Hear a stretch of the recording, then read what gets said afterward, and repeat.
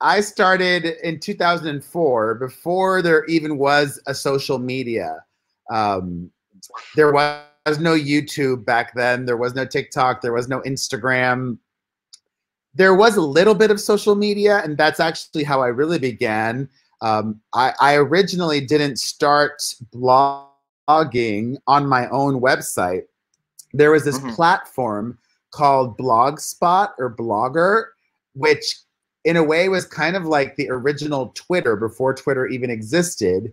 It was really simple. I think it might even still exist, but I signed up and I clicked a few buttons, and within a few minutes, I had a blog and I could communicate with the world. And I had just decided that I wanted to try, because I discovered the world of blogging and it seemed fun and easy. And that's the most important thing, because it might surprise people to know that I am a tech idiot.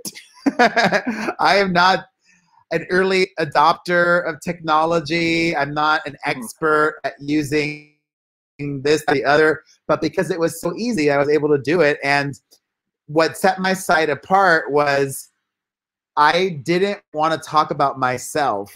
I wanted to talk about celebrities. And back in 2004, 2005, people that were blogging, they were mainly just using it as kind of like online journals or diaries. And I never would have expected anything, because I didn't think anything was possible. I didn't even think people would read my little blog. You know, the word influencer didn't exist. I was the first one. I paved the way. Yeah, it wasn't as easy, you know, getting on TikTok and creating, you know, a mass of followers out of nowhere, essentially. It was so much different back then. Well, and even on TikTok, you know, people think it's easy, you know, because they see somebody like a Charli D'Amelio and they think, oh, wow, she got so lucky. And she did, but like I just said, she got so lucky. Not everybody is that lucky. You know, a lot of people are on TikTok wanting to get lucky and creating content and working hard at it, and they're not having the explosive growth that others do or whatever. You know, I got lucky, and I also worked very hard, and I did things differently, which is important. You know, like you're doing with your puppets.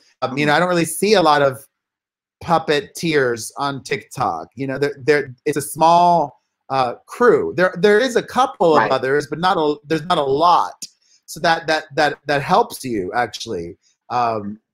You know, being niche, as they say, or being a micro influencer sometimes is better than being super mad or trying to just do a little bit of everything, because it's just harder.